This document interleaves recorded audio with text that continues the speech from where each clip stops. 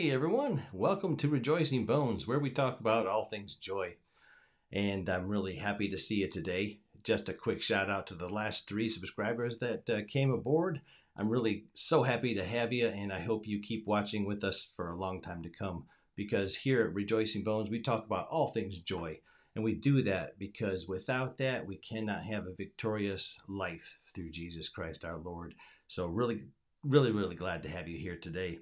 So today it's a short video. It's short because I'm moving house and things are quite a mess, and I'm holding out this office move for as long as I can, but it's going to have to go here soon.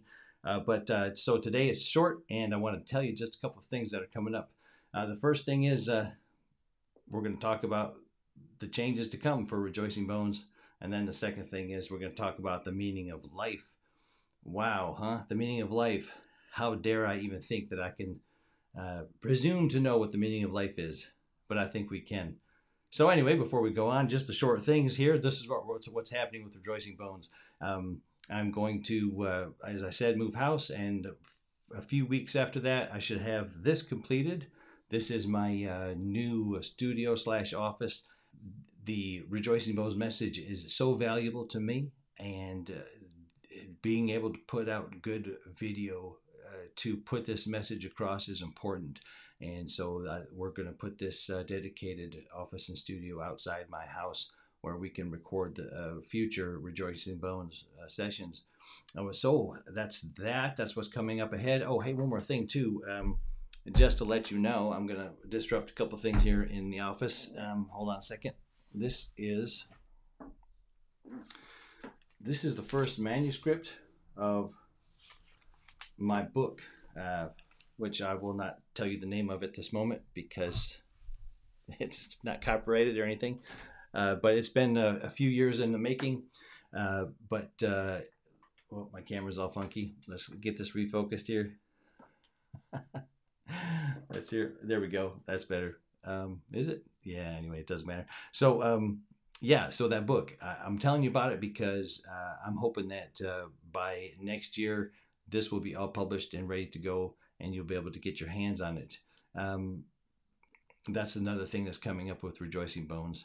And I'll keep you posted on how that is going because it's important too.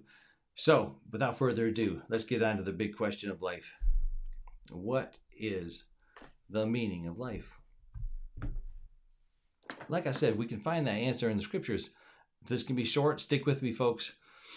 Don't let me lose you now, because if you don't know the meaning of life or haven't thought about it, or if you think it's something that can't be answered, I really want you to have some buy-in here, because having a handle on the answer to this question informs how we handle our relationships. It informs how we handle trials in life, everything. And listen, next week we're going to talk about that very thing, how the meaning of life will have an impact on how we handle trials. But anyway, we'll get to that next week. So now let me just read the scripture to you.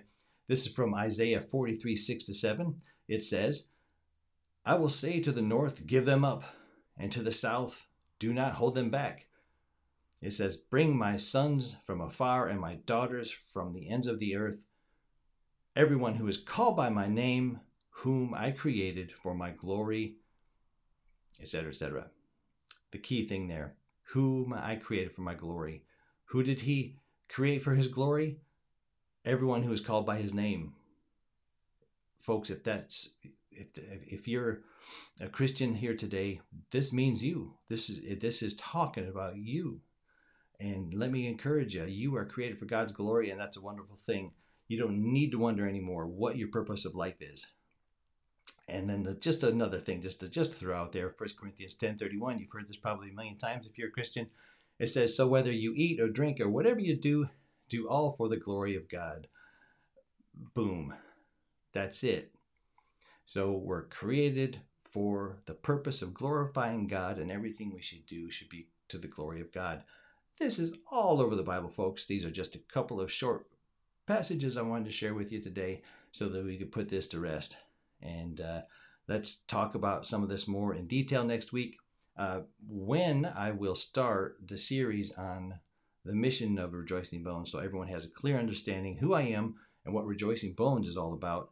We'll see you next week. Over and out. Oh, be joyful, be restored.